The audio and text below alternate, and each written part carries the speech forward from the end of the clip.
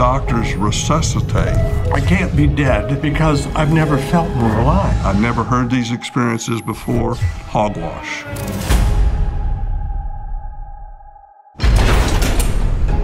It was 1969, a beautiful day to fly. We were about 100 feet above the ground when I started noticing that something was wrong. It was engine failure. Trees were filling our windshield.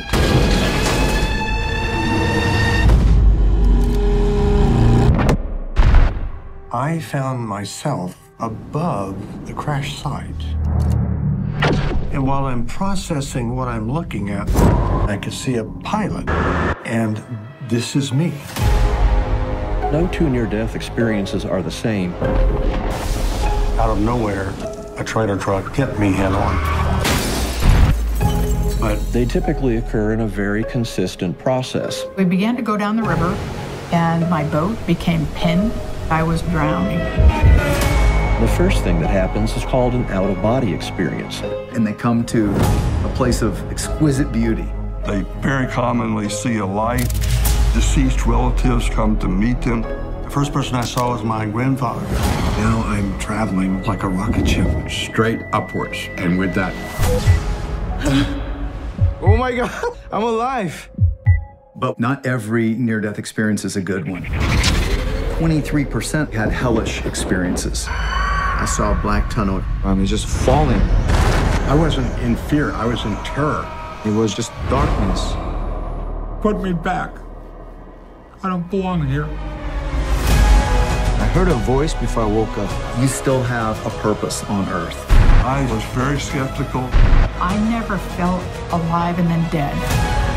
I felt alive and then more alive.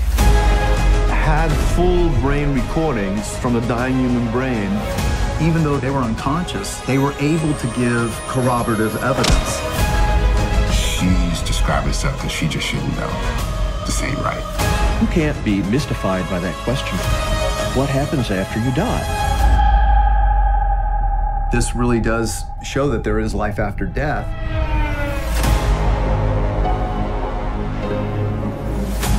I'm Don Piper, and I died on January 18th, 1989. A semi-truck crossed into oncoming traffic in the rain and crashed into me, killing me. Since 2001, the number of people who doubt the existence of life after death has almost doubled. But our film, After Death, can help change that. Together we can spread the message of hope that there is life after death. We don't want finances to be the reason someone doesn't see this movie, so Angel Studios has set up a Pay It Forward program where you can pay for someone else's ticket who might not otherwise see it.